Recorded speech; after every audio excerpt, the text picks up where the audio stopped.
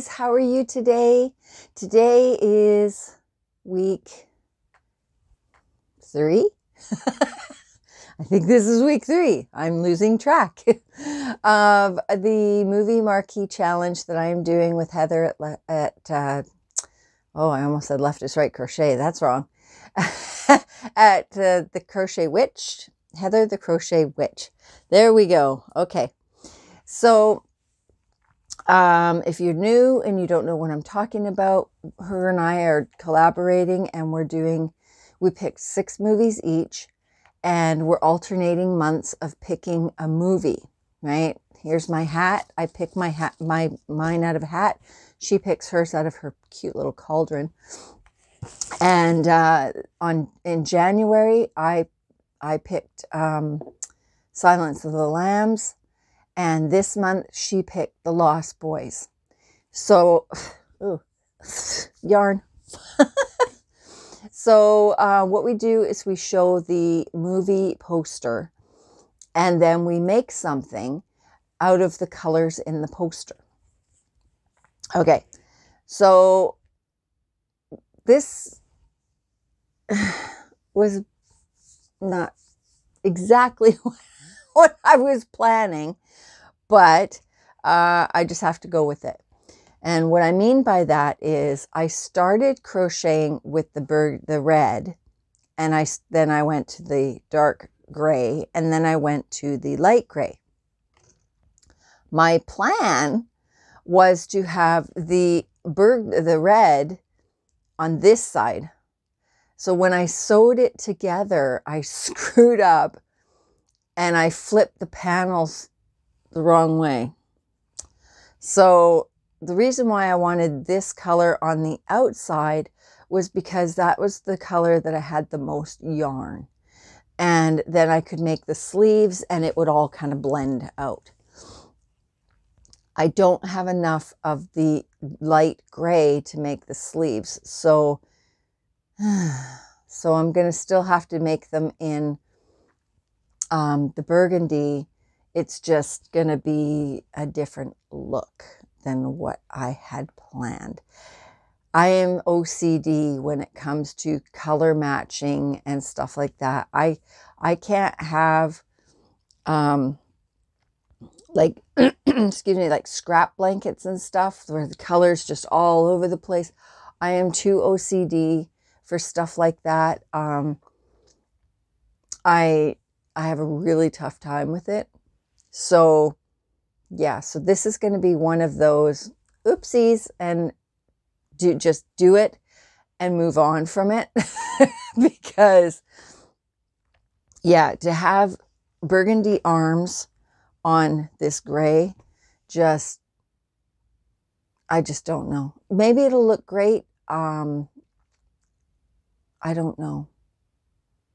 I don't know what I'm going to do. But anyway, so this is my movie Marquee challenge cardigan. It's I put it on the mannequin so that you could kind of see it all, because if I just hold it up and whatever, you're not really going to get the gist of it. So here is the back. So yeah, so this was all supposed to be light gray. I was tired when I put it together. It was late at night. I wasn't thinking. I'm just lucky I got the actual panels. Excuse me. Ooh.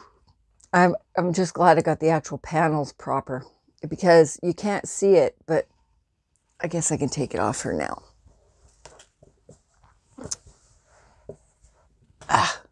Oops. Nobody puts baby in the corner. Okay. So I don't know if you could see. You might be able to see better on the light. There we go. But it's got ribs in it, and it goes all the way through. Oh, there we go. Yeah, you can see it. Okay. I did the mattress stitch. Is that what it's called? The mattress stitch. To sew it up. What's that? It's like a zigzag. going all the way up. Is that the mattress stitch? I don't know. I could bring you over this way now. But anyways, it's solid in there. So yeah. Another thing that went wrong with this is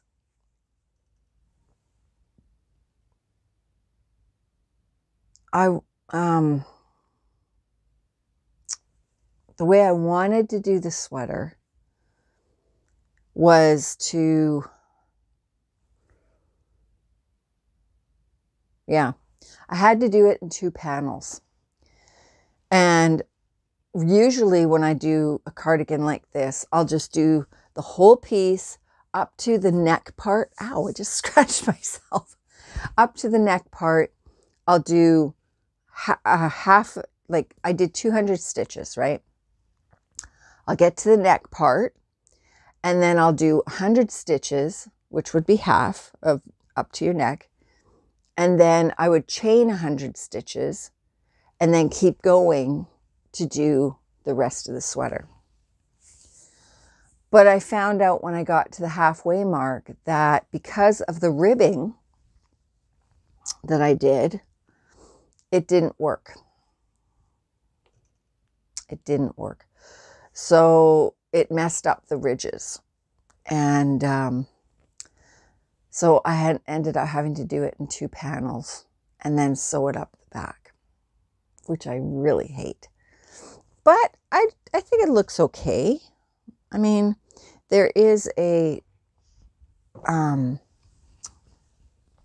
can see, like there's the ridges, right? And then there's no ridge. There's just the part where I sewed it up. So there is a bit of a space, like a gap there, where there's no ridges, but I don't think it matters much. When you got it on, it's not going to matter too much. So yeah, you can see. See, you can't really tell. I mean, you can if you're looking for it, right? But anyway. Okay, so now all I have to do is the sleeves and the collar and the, I'm going to have to put a little hemmy thing on the bottom just to tidy it up a little bit. What I used was the Karen Cloud Cakes. I love working with this yarn. It is so squishy soft. It's easy to work with. I'm really concerned about the washing process because I'm afraid it's going to pill up really bad. So yeah. And it's a fragile yarn. You could pull on it and it just breaks, right? But in a garment like this, I think it's pretty safe. I don't think putting this in the dryer is going to be a good idea. Although I think it says you can wash and dry it. But if I did, I would put it on delicate. It's going to be, yeah. So we'll see how it goes once I finish it. And I think this one's going to be too small for me because I didn't have enough yarn. So I was really skittish on the panels that I did. I probably could have done one more row each for each color, but I didn't want to play yarn chicken and screw up that part. So I just did what I did and hope for the best. So it's probably going to be one that I sell. Yeah. But yeah, I'm just really worried about the washing. But other than that, it's beautiful. It's so soft, and it's just, oh, it's just luscious, luscious. So, and I can't get that yarn anymore, so it's not like I can make one for myself. But yeah, anyway, hopefully they bring something back next year. And hopefully we don't have all the screw ups that we did. It was so hard to get this yarn.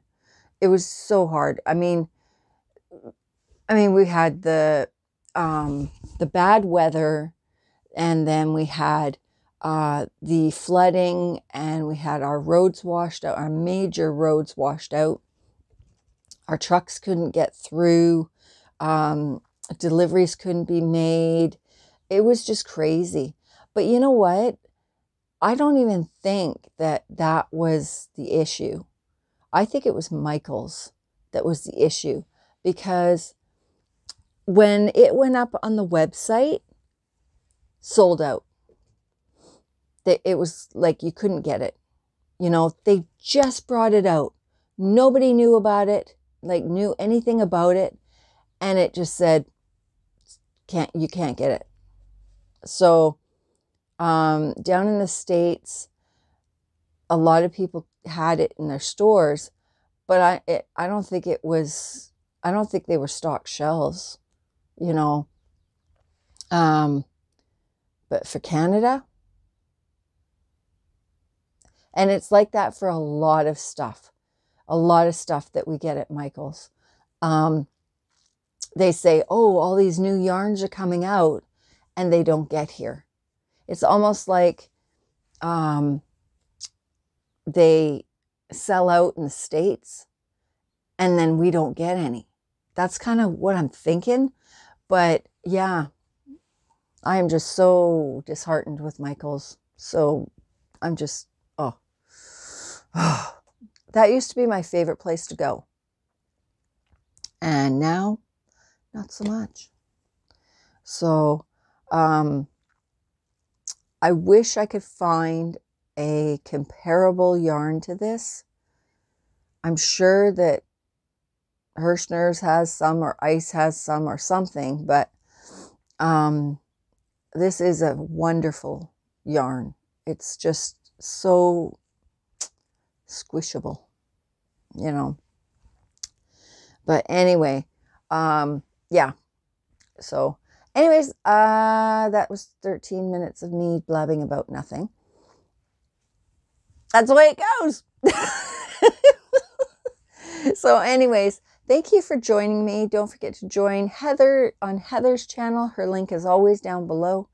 And go see what she's making. Just, oh, yeah. She's brilliant. She's, oh, man. So anyway, go check out her channel. Don't forget to do all the things, like, subscribe, and comment. And hit the notification bell. And come back for our finale next week and see how our projects turned out. And then join us on the first. Well, maybe I'll put it on the first. And find out what movie I pick for January, February, March? March. God, March already. Holy smokes. This is getting depressing. The months are just flying by all of a sudden. Anyway, okay, guys, I love you all. I will talk to you soon. Bye.